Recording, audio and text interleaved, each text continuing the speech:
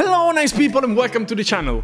If you don't know me yet, my name is Andrea, I'm Italian, I'm a passionate filmmaker and photographer, and I'm here today to explain to you what is the system frequency.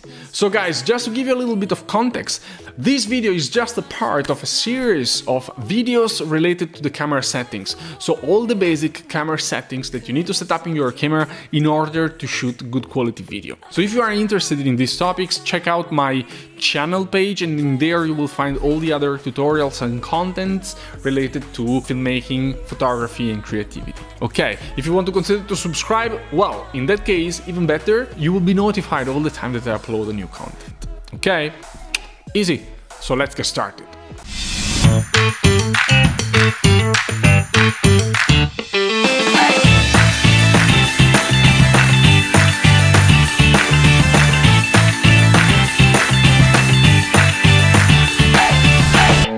I will not go too technical in this topic because I'm not an engineer, I'm not an expert in that.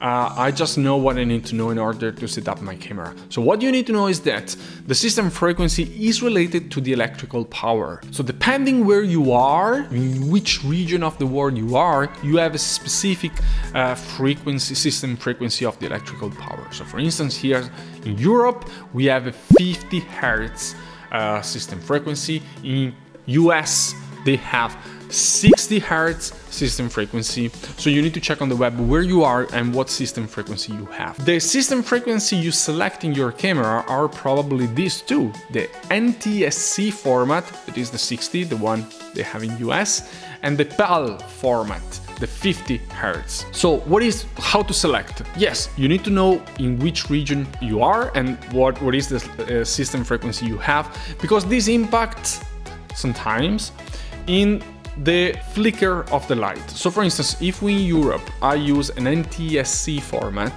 sometimes, not always, sometimes with electrical power, I have some flicker. So in that case, I have to reset my camera and put the system frequency of my region. So selecting the system frequency also unlock a series of settings related to the frame rate and the resolution of your camera. So even if I am in Europe, usually I like to shoot in NTSC, because in NTSC I have access in my camera to the 4K format with the frame rate, so the frame per second of 24, 30, 60. If I switch to PAL, I have access to other frame rate format, like the 50, for instance, frame per second. So this is something that you need to decide based on where you are and what is the frame rate and the resolution, the video resolution you want to have in your video. Okay guys, that was all for me for today's video. I really hope that you get something out of it. In case you have doubts, questions or other things you want to get deeper, let me know in the comment down below and I will answer quite soon. If you enjoyed the video guys, put a like, subscribe in case you want to know more, and I will see you into the next video. Cheers!